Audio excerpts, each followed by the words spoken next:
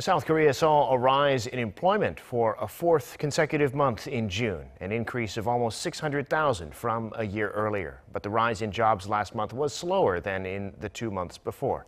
Suk-hyen reports. South Korea's job market appears to be on track for recovery after a year-long slump caused by the pandemic.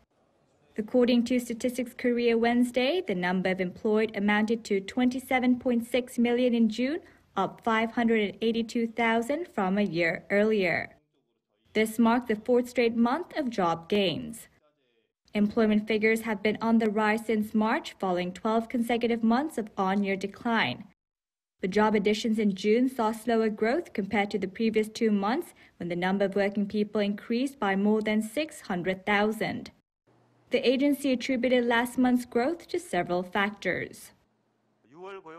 Robust exports, improved economic activity and the base effect from job losses last year led to a fourth consecutive month of job growth. By sector, the health and social welfare industry and the construction industry have seen strong employment figures, driving the local job market up in June. But the wholesale and retail sector remained the hardest hit, still down by 164,000 jobs on year. The country's unemployment rate fell to 3.8% last month, down 0.5 percentage points on year. Unemployment fell for those in their 20s, 30s, and 50s, but not for people in their 60s.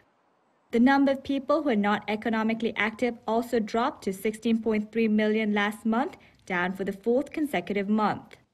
While the latest report shows that the labor market is recovering, the fourth wave of the pandemic is widely expected to take a heavy toll on employment in the service sector from July. Suk-hyen, Arirang News.